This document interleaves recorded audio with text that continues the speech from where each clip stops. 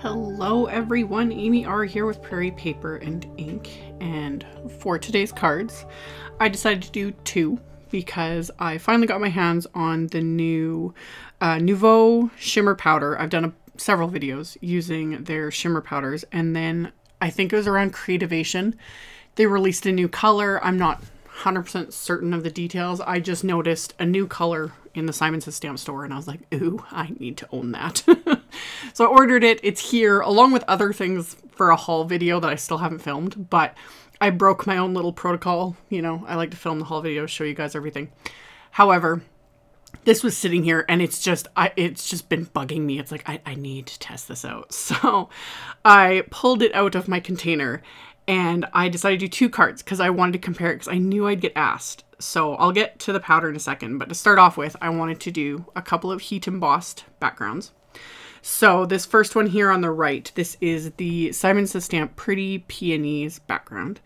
And then the one on the left is the Abstract Triangles background that was released some time ago. And I've also used that one in videos already.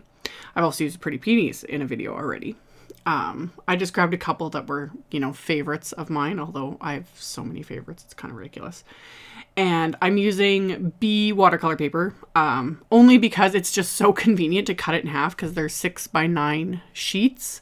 So when you cut them in half, they're 4.5x6, which is like the perfect size for making cards because then I have a little extra leeway, you know, when I want to cut it down, etc.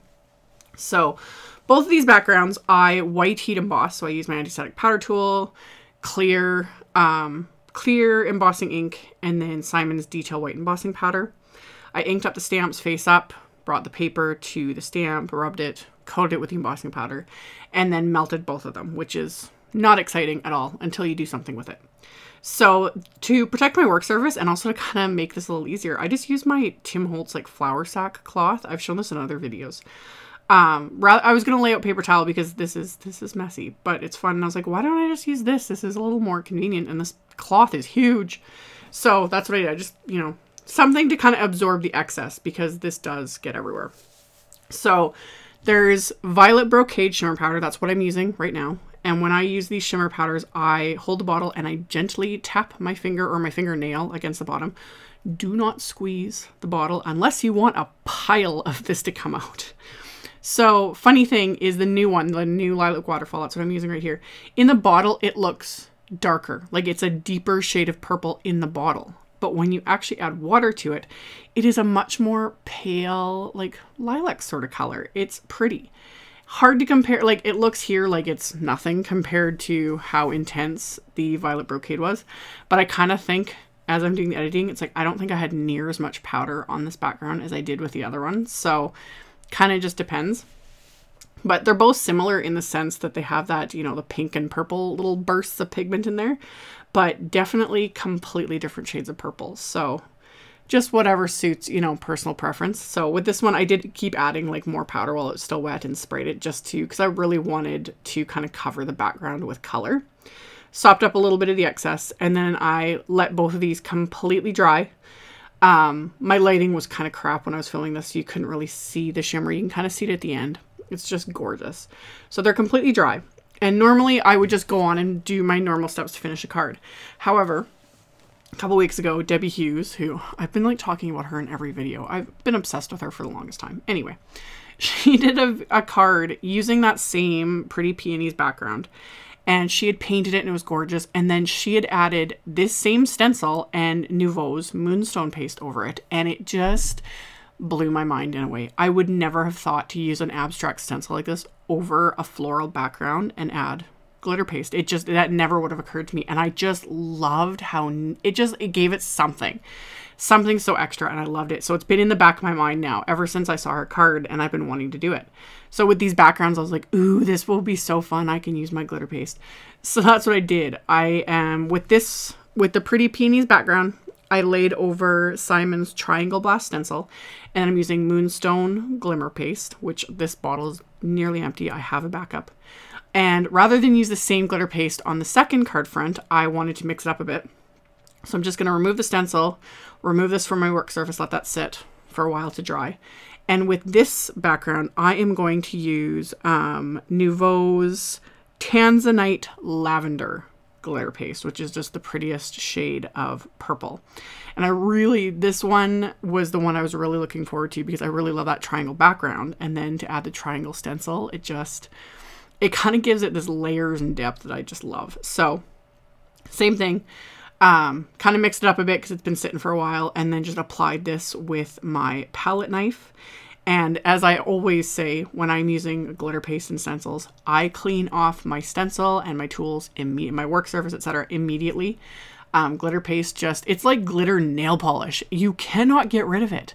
I literally had chunks of it on my nails as if I had glitter nail polish. I was like standing in line at a store and I was like, what is on my fingernails? And it was glitter paste. So it gets everywhere. It works. It's a lot easier to clean it up while it's still wet, and it does dry very quickly as well. So I take my stencil off. I immediately shut off my camera. I wipe everything down and I wash my stencil. It's easier to do it when you can, like immediately, rather than trying to scrub it off later. So those have completely dried. I die cut them with the second largest of Simon's basic rectangle dies rather than using a paper trimmer. I find with glitter paste, I prefer die cutting whatever my background is or whatever it is. It cuts nicer than it does with a paper trimmer, etc. So I did all that die cutting, and then I ran some white cardstock. I have strips of white cardstock, and I'm just running them through my little Xyron X sticker maker here so that there's adhesive on the back of all these pieces. And then I'm going to die cut all these pieces with Simon's Big Thanks wafer die. So now I have all of these die cuts with adhesive on the back of them. So all I have to do is peel off that backing paper and I can stack these together, which works so much quicker, especially when I'm doing like 2 or more cards at once. I can quickly stack these together. I don't have to fiddle with liquid adhesive, etc. So I'm going to do 3 layers of the white cardstock die cut because that's just my standard MO, is to do 3 layers. It's rare that I'll do more than that, and especially because this is Simon's 120-pound cardstock. Like, this is a good heavy weight, so it gives it that right amount of dimension, in my opinion. So I've got the 3 layers stacked, and then once those are stacked together, I'm going to peel off the backing and I'm going to adhere it to the outline die cut, which I had die cut from some vellum. And as usual, I'm in my own head and not paying attention to my camera. So I'm like working pretty much completely off screen. I apologize for that. I shake my head at myself almost every single time I'm editing. I'm like, what were you thinking? Because I'm just not paying attention. So stuck that to the vellum die cut.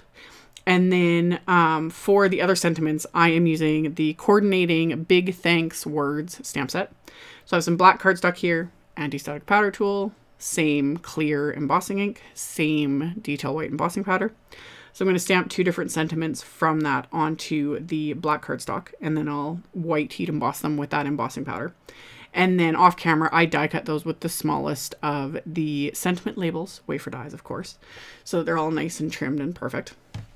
So melt that with my heat tool, clean up my mess, die cut both of those with that little wafer die so they're in perfect little strips.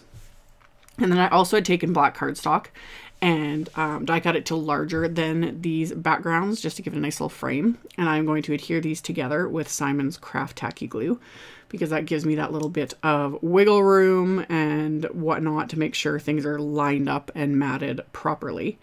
And then to adhere the sentiments, I did not put adhesive on the vellum pieces for those thanks wafer dies. I normally would sometimes, just depending on what I'm doing, but when I'm adhering anything over glitter paste that's dried, or like say if it was glitter cardstock, whatever, anything with that sort of texture, I like to use liquid adhesive because it really kind of helps kind of soak in and adhere really, really well, because in some ways it's like glitter like repels adhesive.